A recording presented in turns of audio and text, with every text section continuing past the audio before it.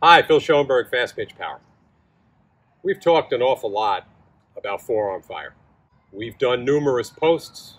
We dedicated an entire section of Fastpitch Power Plus to forearm fire, yet a lot of our followers, a lot of our young developing pitchers who are transitioning from some other ridiculous way to deliver the softball, such as hello elbow, or some other method of delivering the ball to home plate, seem to be confused about exactly what forearm fire is.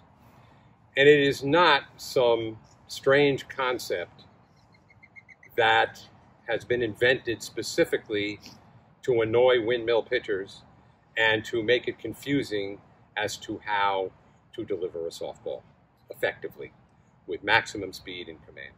So what exactly is forearm fire? And I want to, before I talk about how it relates to windmill pitching, let's relate it to something that we all can relate to if we're softball players, and that's hitting, okay? So here I am as a batter, and I never want to swing the bat this way, okay? I never want to swing the bat like I am swinging a gate. Rather, I want to pull the knob of the bat forward to the back of the hitting zone.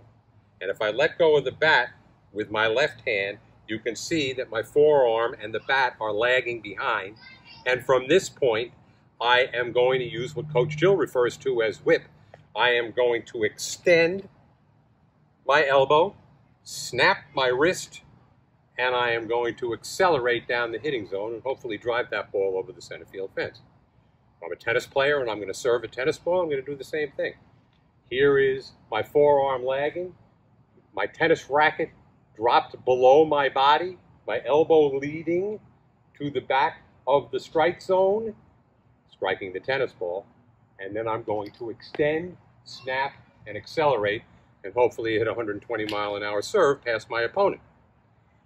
Even more fundamental than that would be an overhand throw. If you take a video of yourself throwing the ball overhand, you're going to see the elbow lead to the back of the ear. I'm a right-hand thrower, so it's my right ear, my right arm, with my forearm lagging behind.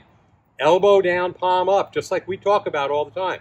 From here, I am going to extend my elbow and snap. Your elbow can only do one of two things.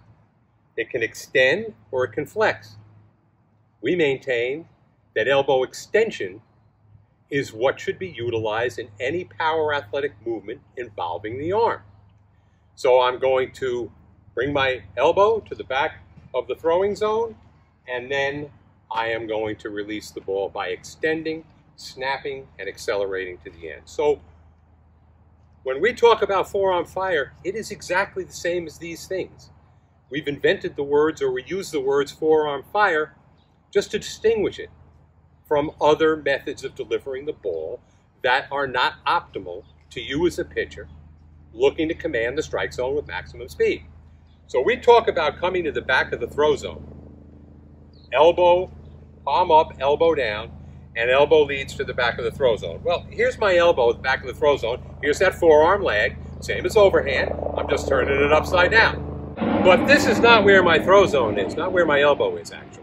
My throw zone is down here, where my hand would extend to. My hand is what needs to access the throw zone. So from here, how am I going to get my hand to access the throw zone? I'm going to extend my elbow. Of course, my throw zone's here, not up here. My elbow leads to the back of the throw zone, yes, but my elbow is above the throw zone. My forearm is lagging behind, just like it was in my overhand throw. Lagging behind, palm up, elbow down. From here, I am going to quickly extend. I like to say, it's like you're a karate champion. You got a piece of wood here, and you're going to chop through that piece of wood. I like to extend, snap, because my wrist is nice and relaxed, and accelerate to the end of the throw zone. Hand floats up into a finished position. How do we work on that? The simplest way to do this, and again, Coach Jill calls this whips.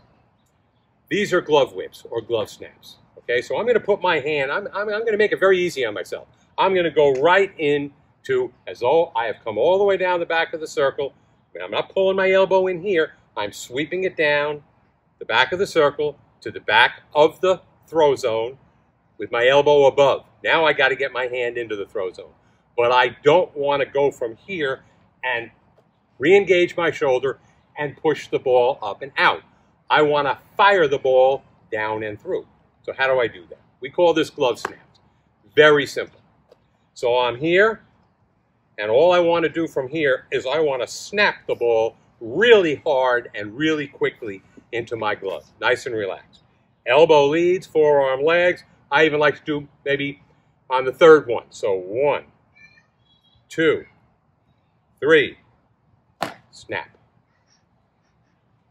1, 2, extension. 3, snap. You can hear that. You can hear the power and the velocity that's putting that ball into my glove. And when you start working on this, you do it and you stop at your glove. What we want to do is see that extension and snap. 1, 2. Notice I'm not raising my glove up to meet the ball. I'm just leaving it relaxed at my side. Same level as the throw zone. 1, 2, 3, snap. Now, when you get the feeling of that extension and snap into your glove, then you can start continuing past your glove after you do the extension and snap. 1, 2, 3. Okay, I have still fired down. You know I have because my glove's here. I didn't lift it up because you saw my hand end up here. But it didn't end up there until I snapped that ball into my glove and continued to accelerate down the throw zone. So it's really important to develop forearm fire. I mean, call it what you want. I don't care what you call it. It is a very similar movement to any athletic movement that involves a power movement that involves your arm. I can move my arm from my elbow down much faster than I can from my shoulder down. Much less to move. I hope that this has been useful for you, and developing forearm fire is a critical element to your success as a pitcher. Continue to work on it. Let us know how you're doing. Talk to you next time.